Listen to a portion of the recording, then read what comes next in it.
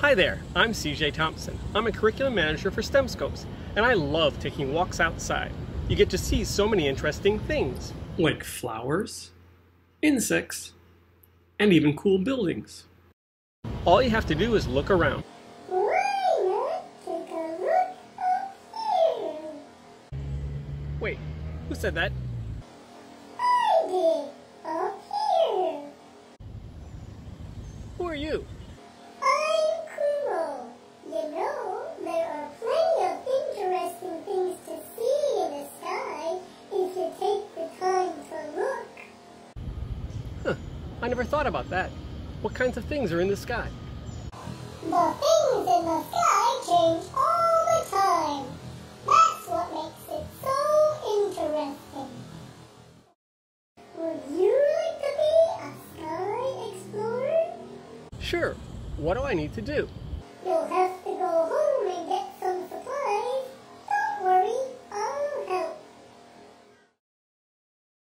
You'll need pages to record your observations. Even if you only have blank paper, that'll work. You'll need a pencil to draw and to record your observations and predictions. You might want colored pencils for adding color. If you have a smartphone or a digital camera, you can use that to take pictures. And later, you can make drawings from the pictures.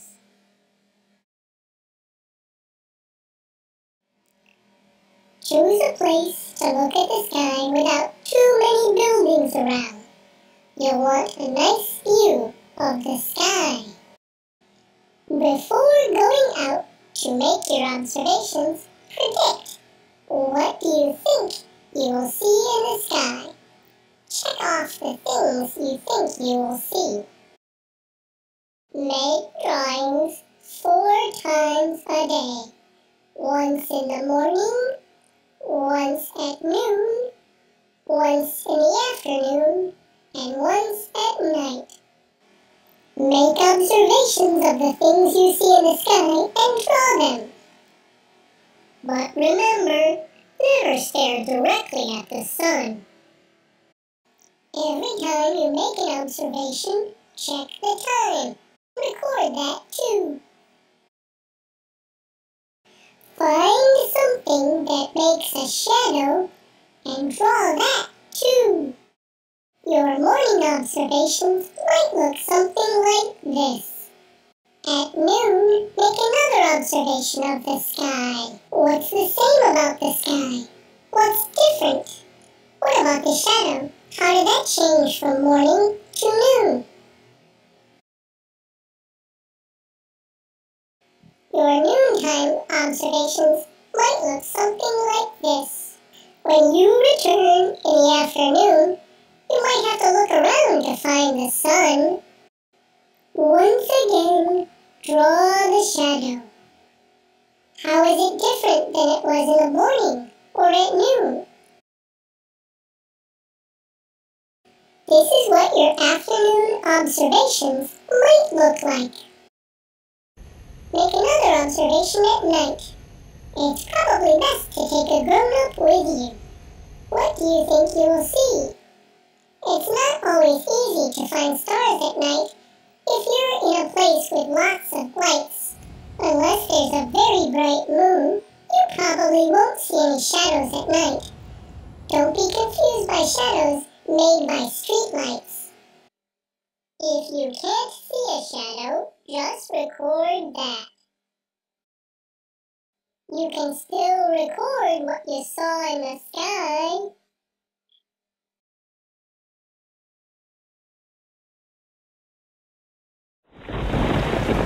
What's the matter, CJ? Oh, hey Kumo. Yeah, I was going to go outside and make my sky observations, but it's raining. That's okay. You can still see the sky through your window. Just draw what you see. Yeah, I guess so, but I still can't go outside to draw a shadow. If you can't get outside because of the rain, just record that. Hey, wait a minute, Kumo. If it's raining outside, why isn't it raining where you are? That's because I'm not real, CJ. I'm just from your imagination. Oh yeah, right, of course. Wait, did you think I was real? No. Yes, you did. You totally thought I was real. Nuh-uh. Whatever you say, CJ.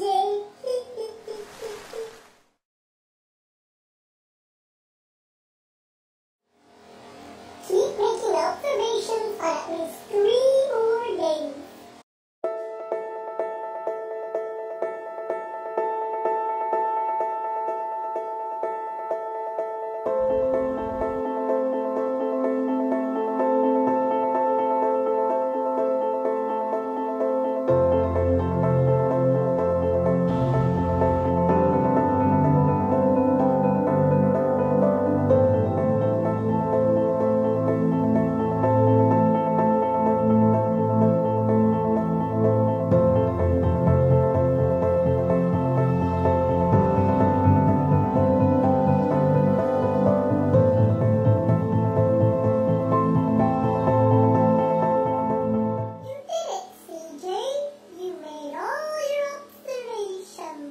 I sure did. I learned a lot.